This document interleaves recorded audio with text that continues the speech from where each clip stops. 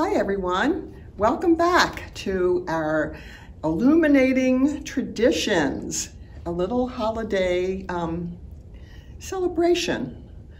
So today we're going to talk about the celebration of Yule. We've done Dali and Advent and Hanukkah and Christmas lights, and so now we're on our 5th week. And so this is, as I said, the holiday of Yule, which celebrates the winter solstice, which is the shortest day of the whole year. So the sun goes down really early and we have a lot of darkness that day. And then it starts all over again and the days slowly get longer and longer until we come to spring when we have a lot of sunshine. So this is a chapter book and we're reading one chapter about Yule, and this follows a little rabbit called Rupert, and this is called Rupert's Tales, the Wheel of the Year, and this is by Kyrja. Rupert's Longest Night.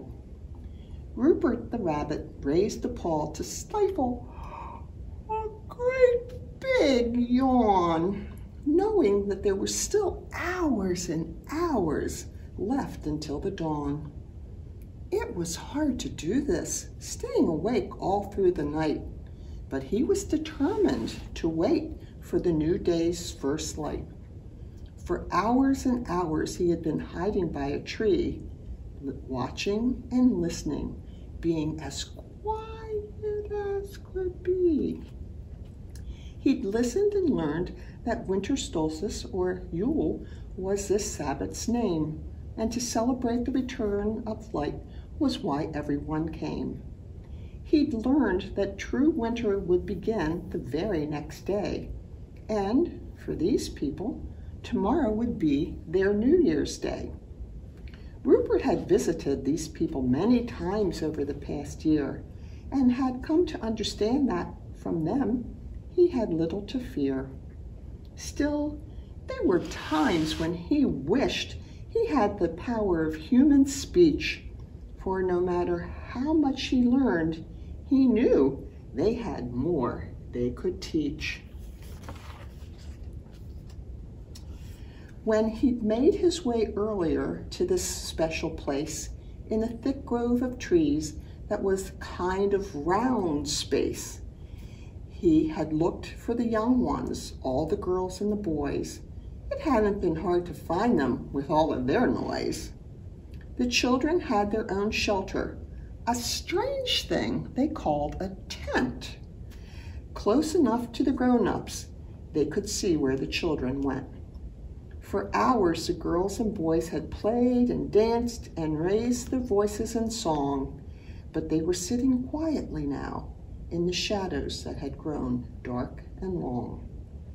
Around a small fire, they had gathered all together, trying their best to keep warm in the cold, frosty weather.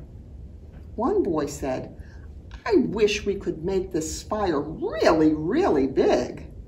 Another agreed, saying, "Hey, we could find some branches and twigs." "Oh, no," said a girl who had seemed quieter than all the rest. "I'd like it too, but when it comes to fire, our parents know best." "But without a fire, how will the sun know to come back to us again? Tell me that," said a girl all dressed in blue. "Will it come back at all? And when?" "Stacy, your mother's the high priestess," said Bob, a boy with red hair. "Shouldn't you know all about the seasons, the sun, the moon, and all of that?" "Here we go again," thought Rupert, looking around and rolling his eyes. Next would come all the questions about the whens, the whos, and the whys. "If you will all be quiet and listen to what I have to say, then I'll tell you all I know about this night and the coming day. But you must remember that, like you, I'm still just a kid, and I don't know everything or what everybody did.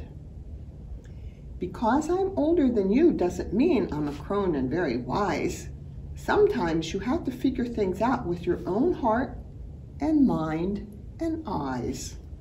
In fact, some of you might be a little surprised to find out that it's true. Some say that Shawan is both the end of the year and the beginning too. But what about the sun coming back? The boy with the red hat wanted to know. And what about winter and the light? And oh, can you tell us, when will it snow? Long ago, before we learned about planets, the sun, and the changing of weather, on winter solstice, people would try to guide the sun by gathering all together. They would pile a lot of wood and light big fires to help make the sun strong. They would build their fires very hot and high, and then they'd sing lots of songs.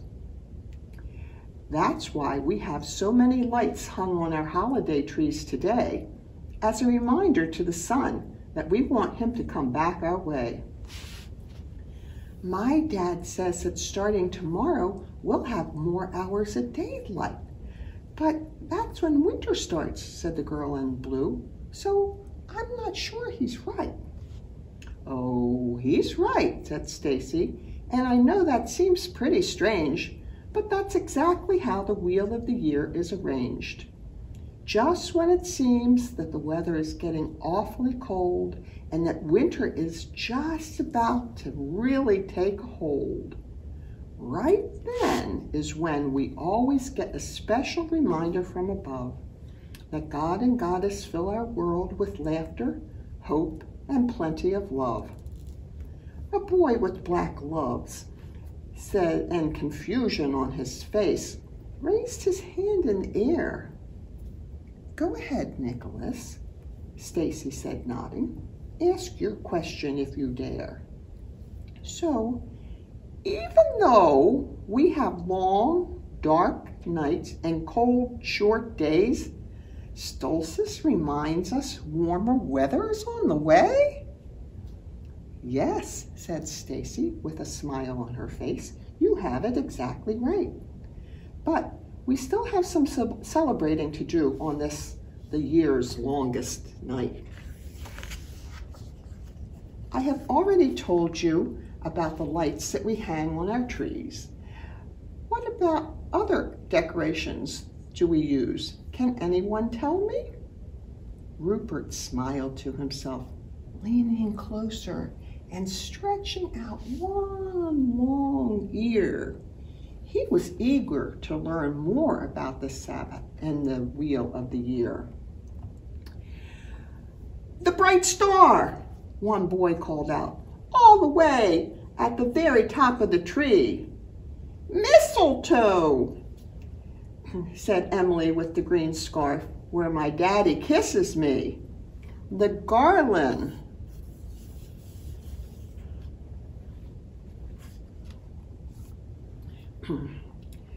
The garland and the Yule log, and remember the wreath too. These were all things that, to Rupert, were quite strange and new. We'll start with the star, said Stacy, way at the top of the tree. Do any of you know what it is? Can anyone tell me? Nicholas raised his hand. Isn't it the pentacle, all shiny and bright? Stacy nodded. It's for the 4 elements along with the spirit. That's right.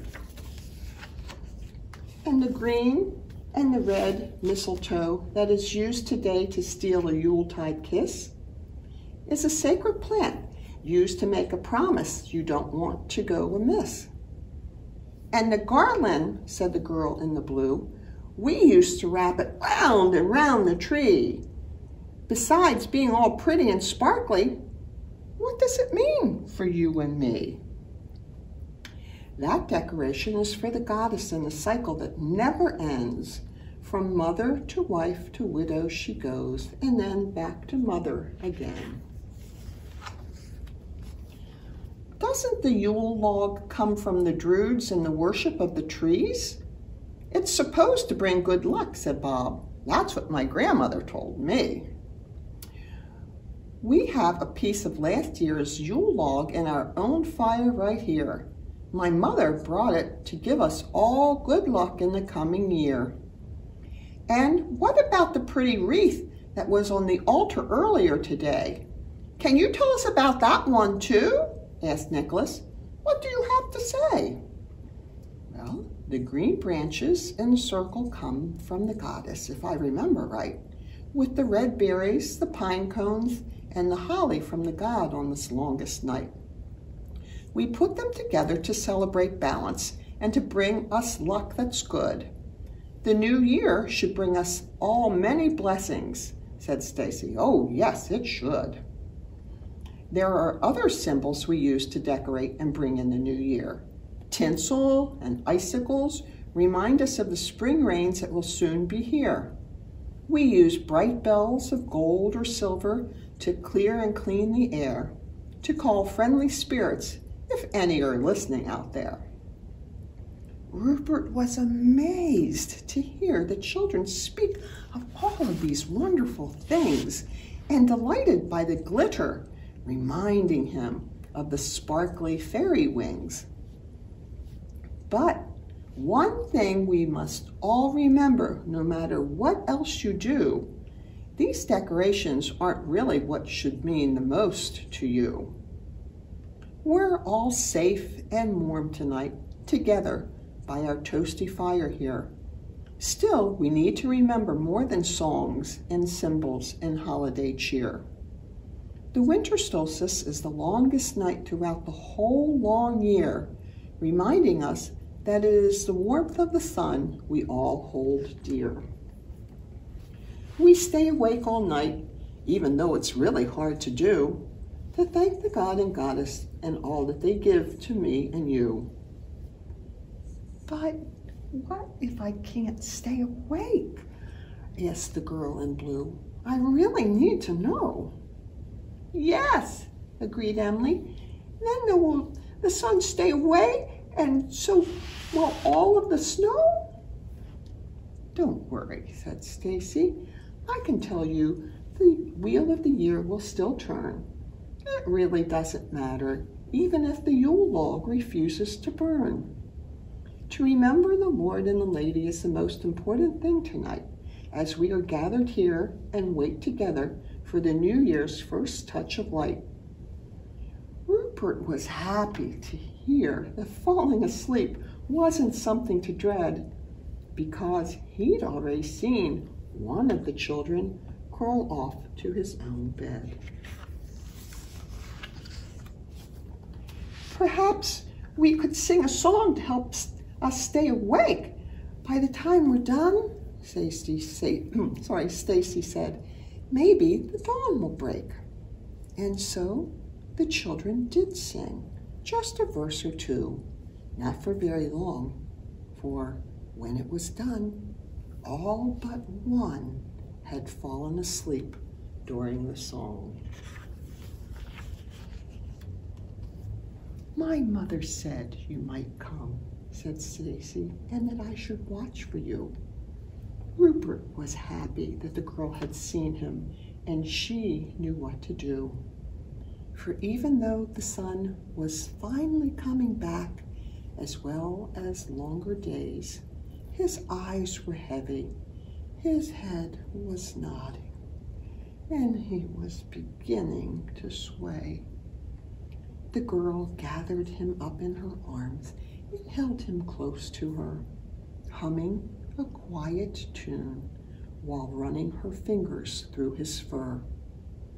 As his eyes were closing, he remembered all he'd learned about the coming light and decided that winter solstice, or Yule, was a very magical night. Yes, the wheel of the year was turning and a warmer sun was on his way, and in the girl's arms, Rupert felt happy, and that's how he is going to stay. Wasn't that nice?